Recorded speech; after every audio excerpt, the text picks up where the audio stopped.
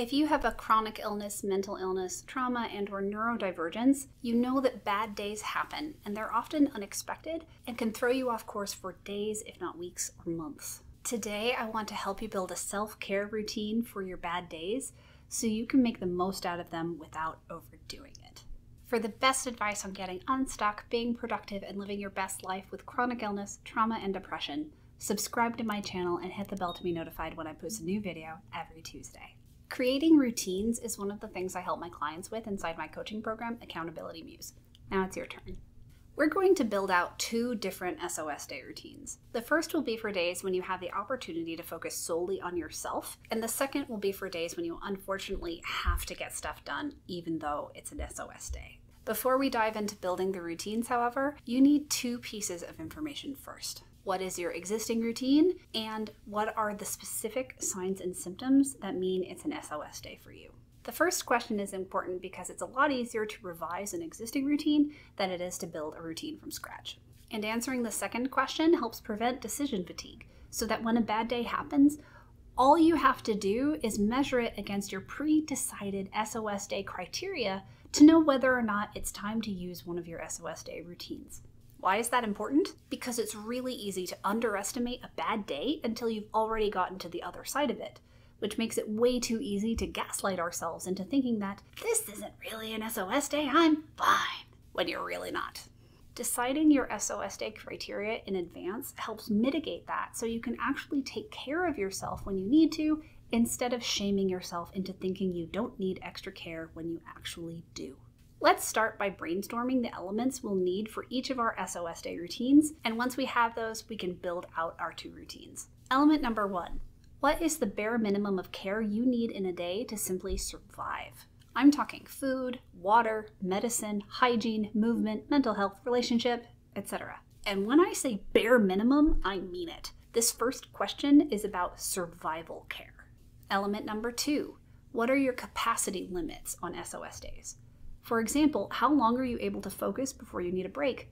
How much movement can you do before you need a break? It's crucial to know what your limits are on bad days so you can build them into your routine. Element number 3. What are your top 3 favorite and helpful self-care activities? And what is their order of importance to you? Examples include self-massage, nap, meditation, taking a bath, etc. Element number 4. What are your top 3 favorite and helpful joyful activities? And what is their order of importance? Examples include reading, watching TV, writing, art, contacting a friend, snuggling with a partner, playing with a pet, etc. Comment below and tell me one of your favorite self-care activities. For me, it's using Jill Miller's yoga tune-up balls for myofascial release and massage. It's really great for my hypermobile Ehlers-Danlos syndrome. Element number 5. What are your productivity priorities, and what is their order of importance? Decide on at least your top 3 here. It's normal to feel like you can't answer this question until a bad day actually happens because you can't predict the future, right? I want to challenge you on this because while yes, you can't know the specific tasks you'll need to accomplish on a future day, you do have the power now to prioritize your big rocks. If you take time to go through your life and create a prioritized list of all of the areas, responsibilities, projects, and tasks that are on your plate most of the time, it'll make it so much easier on a productive SOS day to prioritize what's on your to-do list, because it's likely that each thing on your to-do list on a bad day falls into one of the areas you prioritized on your master list, which means you won't have to do much work to prioritize your day. Now it's time to take all of these elements and build your 2 routines. First, it's helpful to have your normal routine available for you for reference. For demonstration purposes, I'm going to take you over to my Google Calendar, but you can build out your routines wherever makes the most sense for you. Welcome inside my Google Calendar. Again, this is just for demonstration purposes. You can build your routines on a piece of paper if you want, whatever works for you. This is just going to make it easy for me to show you. I'm going to start off by showing you what my kind of standard weekday routine is, and then we'll go from there.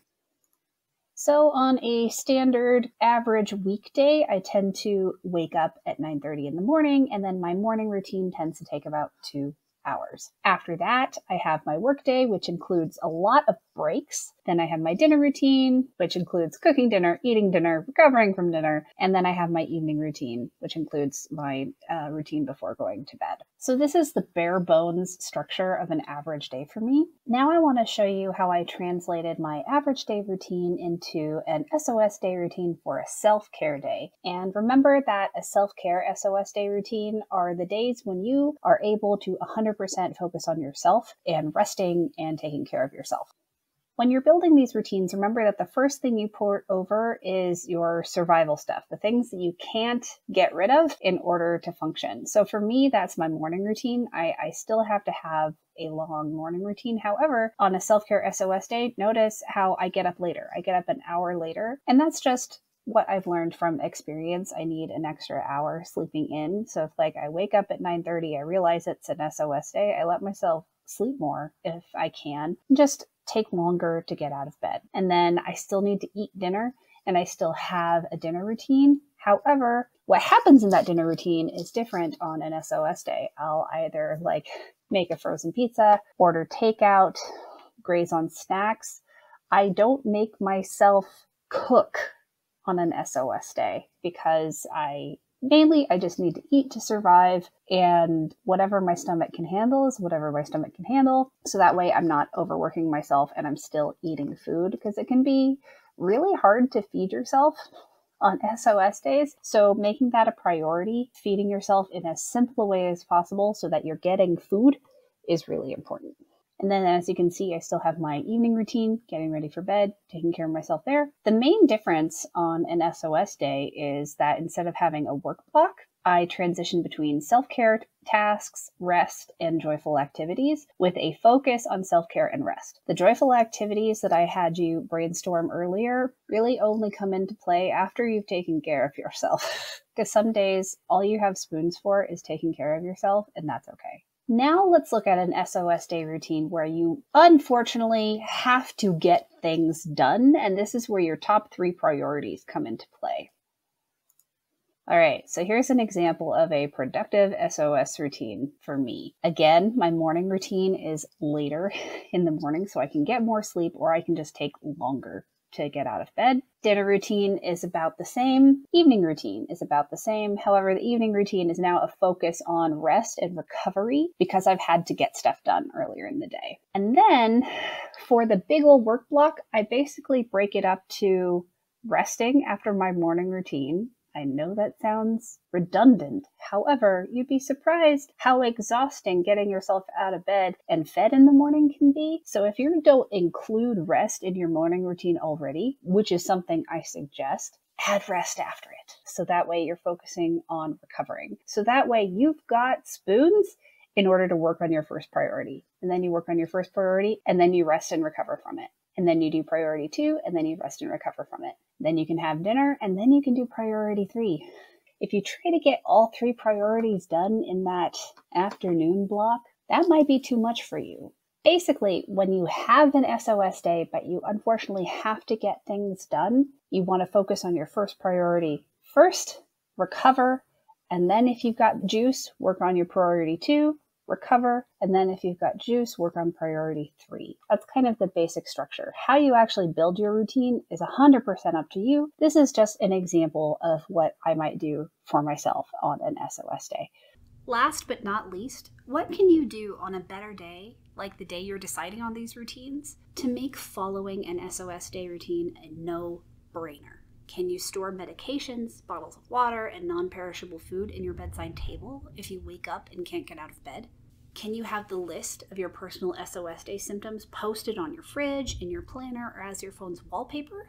This idea is particularly great if you struggle with object permanence, for example. Can you make your self-care, joyful, and productive activities more accessible for you on bad days? Can you have your laptop and lap desk ready by your bed if you wake up and discover it's a bad day? If you have a mobility aid like a cane, can you store it by your bed? Can you have low prep or even no prep food available in your fridge and pantry so it's easier to feed yourself throughout a bad day? The options are endless. Leave no opportunity for accommodation unexamined. You'd be surprised at how much simple accommodations like these can have a profound effect on you, especially on bad days. Et voilà! Now you have a normal routine, a self-care SOS day routine, and a productive SOS day routine. You know what's really great about this? You can use this formula to build even more routines for whatever unique circumstances you experience. For example, you could build out a routine specifically for days when you have to travel to a doctor's appointment. You could build a routine for days when you see your therapist and may need more emotional self-care. The possibilities really are endless. But I get that that can be overwhelming, so for now, start with the 2 types of bad days that tend to cause you the most problems. Then go from there. There you have it. You now know exactly how to build an SOS day routine to ensure your bad days have less power to become your worst days. Meanwhile, if an unfortunately common part of your bad days is a tendency toward procrastination and resistance, I highly recommend checking out my free masterclass where I teach you 3 mindset shifts and 1 simple 3-step system to help you kick procrastination to the curb. All you have to do to get access is go to the link in the description box below and sign up. By the way, I'm doing research to develop the perfect productivity course for people with chronic illness, mental illness, neurodivergence, and trauma who just feel stuck. If that sounds like you and you enjoy my videos, I would love to talk to you. Click the link in the description box below to book a time to chat with me on Zoom. Thank you for your help. Check out this video next to learn all about how I time block based on my capacity. If you liked this video, hit that like button and subscribe, and be sure to share it with your friends. I'll be back next week with another video. See you then. Bye!